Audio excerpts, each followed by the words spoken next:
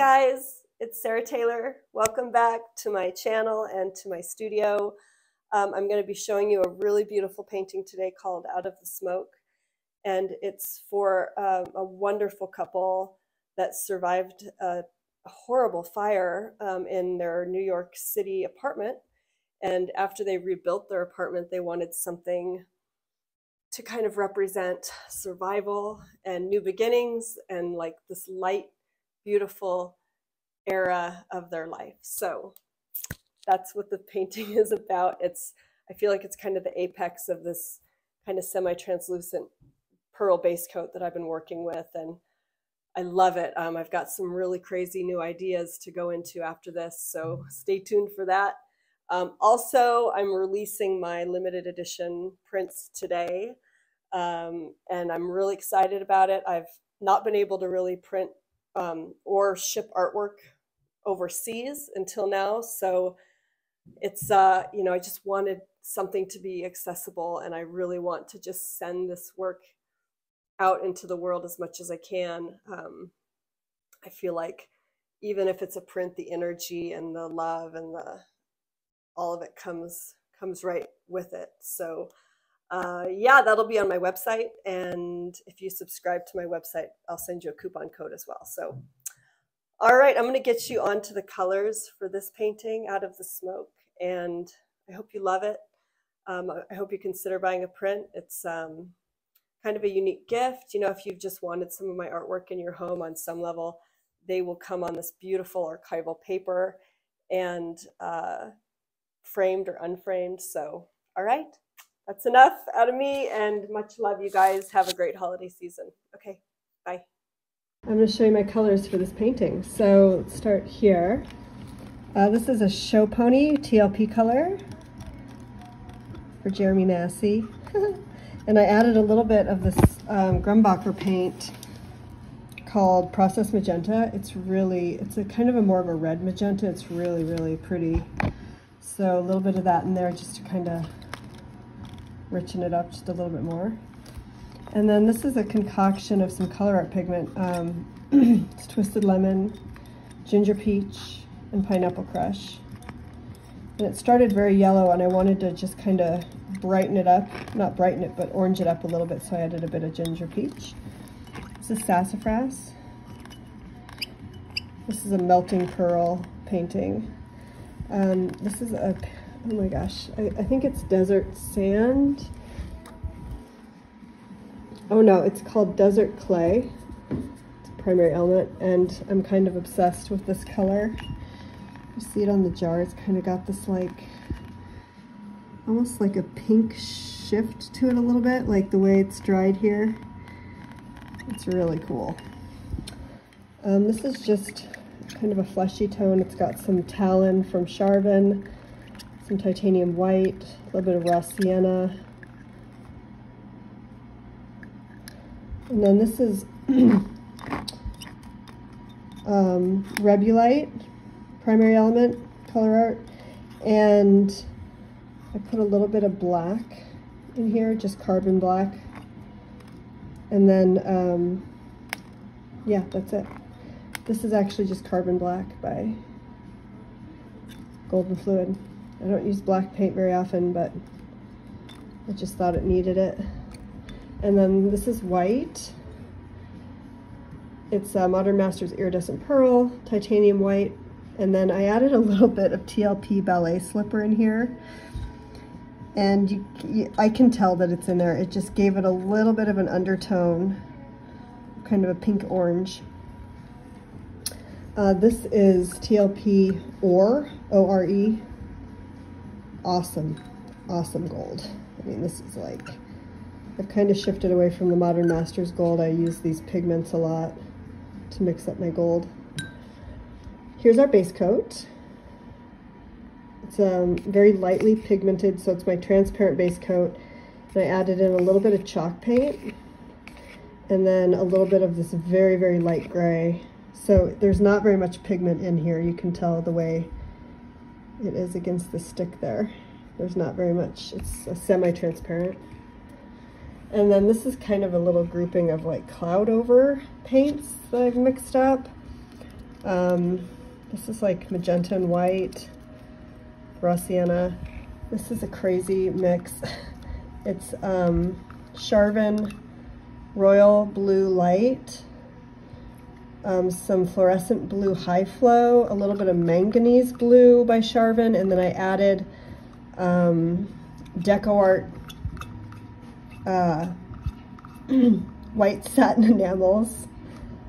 This is 24 karat gold mixed with Atelier rich gold. Just gonna kind of play with these on top, and then I have some golden high flow and iridescent gold fine as well. All right, we're going on to this 30 by 48 inch canvas, and I'll get to it.